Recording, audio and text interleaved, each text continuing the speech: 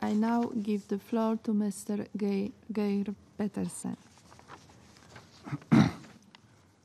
Thank you, Madam President. The scale and violence and instability in Syria is extremely alarming.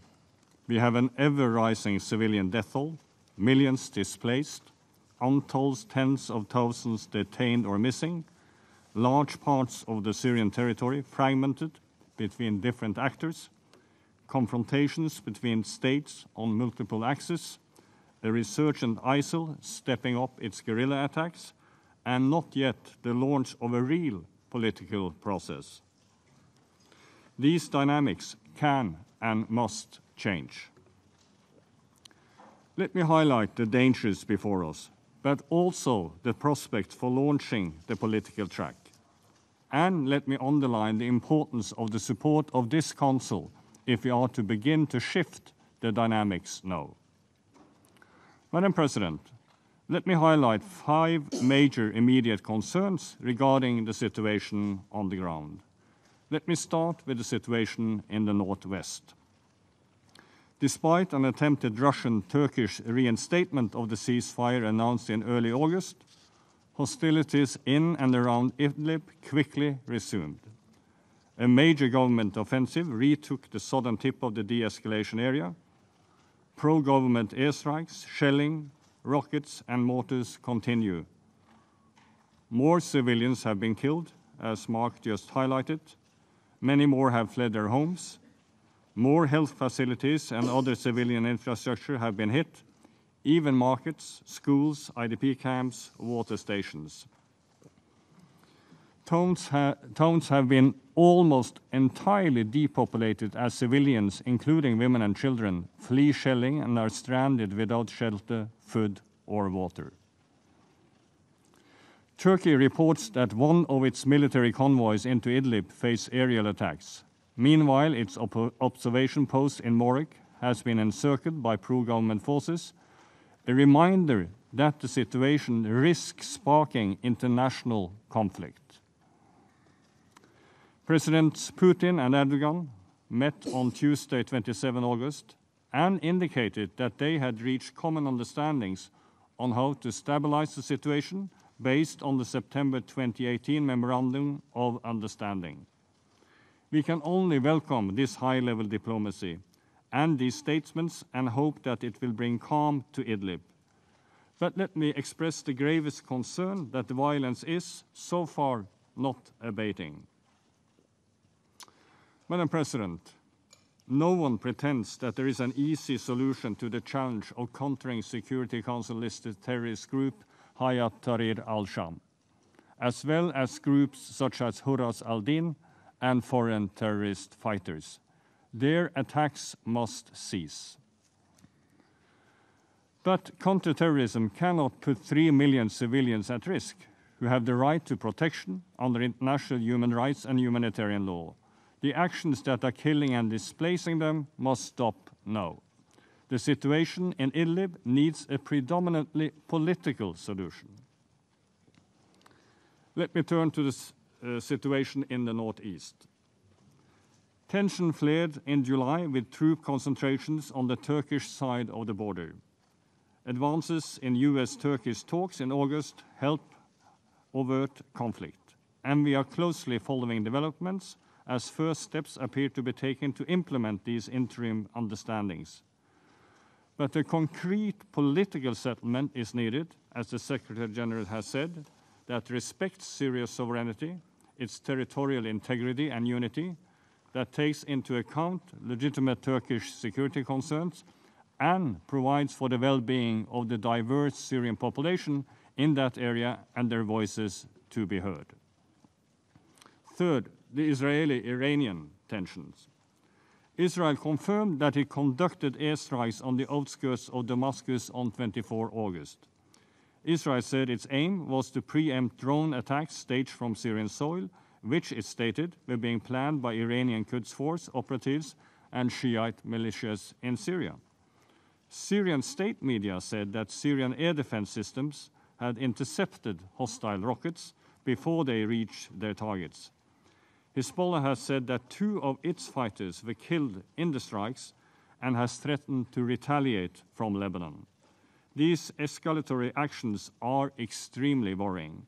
I urge all parties to respect the sovereignty of Syria and indeed all states in the area by refraining from attacks and provocations and showing maximum restraint both in actions and in rhetoric.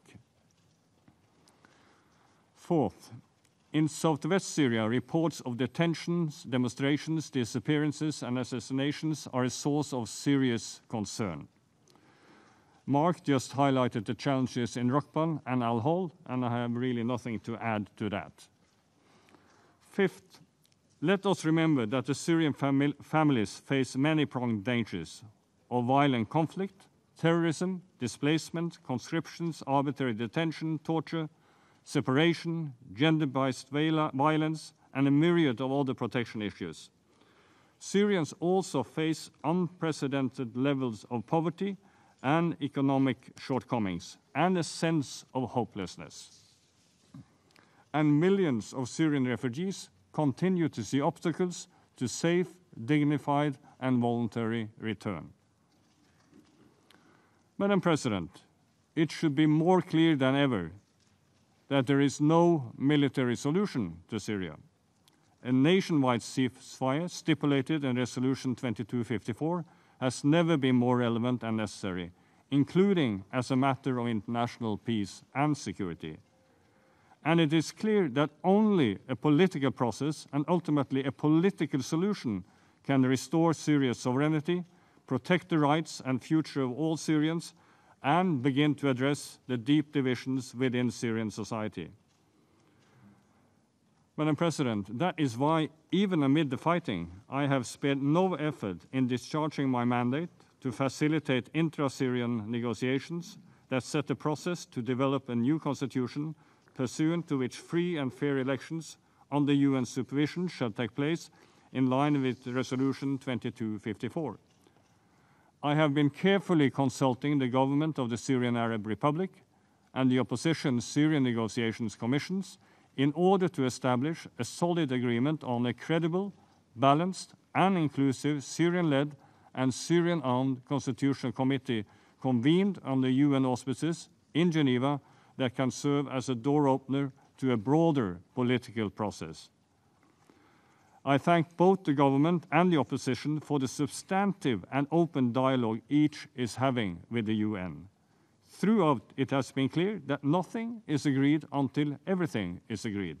That said, there is a strong understanding on 2 equal co-chairs, one nominated by the government and the other by the opposition, on UN facilitation through my good offices, on the 75% voting threshold while striving for consensus, and on a large body of 150 members and a small body of 45 members, and on the clear commitment to guaranteeing the safety and security of the committee members and their relatives. In early July, I held productive talks with the Syrian Foreign Minister Walid Muallim and with the leadership of the opposition Syrian Negotiations Commission on all remaining details of a package to resolve outstanding names and agree terms of reference and core rules of procedure. Madam President, the package is nearly finalized, and the outstanding differences are, in my assessment, comparatively minor. I am convinced we can conclude negotiations, and I am in contact with both the opposition and the government. I also conveyed my readiness to return to Damascus in the very near future as part of completing the work. I'm quietly hopeful that the UN will be in a position to announce an agreement before the start of the General Assembly. The governments of Russia and Turkey have been of particular assistance and are fully supporting the UN leadership of the negotiating process on the Constitutional Committee. I will be visiting Iran shortly and look forward to its continued support. I have no doubt that the summit of the presidents of Russia, Turkey, and Iran, planned for mid-September, can contribute to the effort underway. I appreciate the strong support provided by the United States and several European and Arab countries for the overall UN effort and the active support of the European Union. I look forward to visiting and have consultations in Washington later this week. I continue to strongly urge the United States and the Russian Federation to deepen their own direct dialogue, building on the efforts they have made during the year. Madam President, in recent months, I have heard some Syrians react with scorn at the notion of progress on the Constitutional Committee in Geneva while violence surges and no progress is made on other files. I have found the insights from a broad range of Syrian civil society and Syrian women, including via our civil society support room and Women's Advisory Board, to be extremely important in this regard. They reveal an underlying reality. A viable process cannot just be about meetings in Geneva. It needs to address real-life problems for Syrians from the outset. To be a meaningful door opener, to be the moment that turns the page towards a new Syria, a constitutional committee's launch should be accompanied by measures that have real impact on the ground. Real actions on detainees, abductees, and missing persons could be such a measure, if done in a meaningful way and at meaningful scale.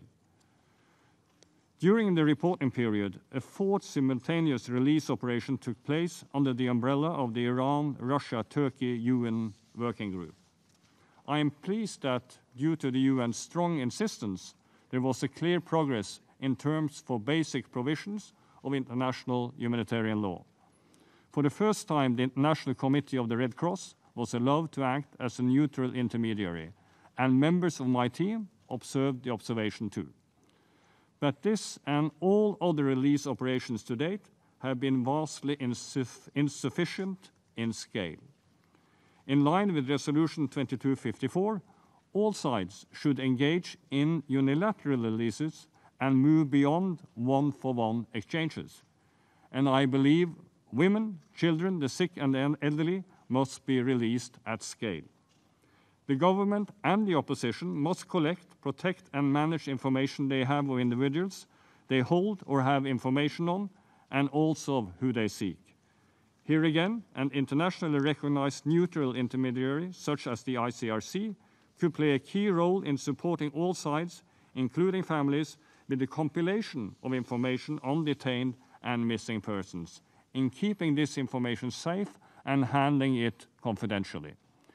With ICRC support, my team has developed procedures for conducting searches for missing persons in Syria in line with international humanitarian law and in the true spirit of Resolution 2474, unanimously adopted by this Council in June. These procedures will be put on the agenda of the next working group meeting.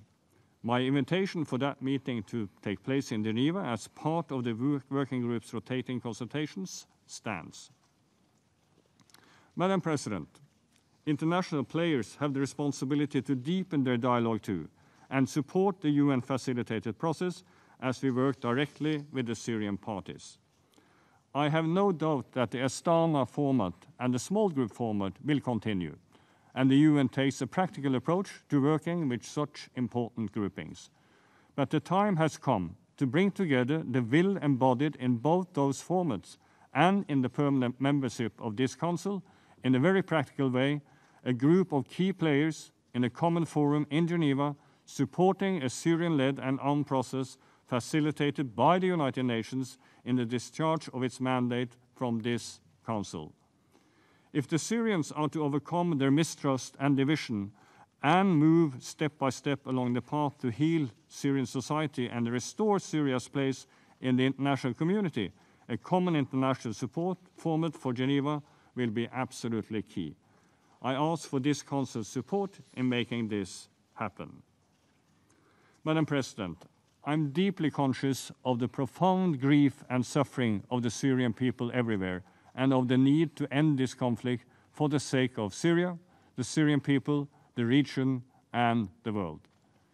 We are entering a crucial month for the parties to engage with the UN in finalizing the Constitutional Committee and key international players to stabilize Idlib, the northeast, and regional tensions, and come together behind the UN effort. That could enable the UN to convene a constitutional committee, accompanied by first steps to overcome deep mistrust, build confidence, and offer some hope after a long period of darkness. This will not be easy, but this is the one path towards a better future for Syria and a step-by-step implementation of Security Council Resolution 2254. Thank you. I thank Mr. Pedersen for his briefing.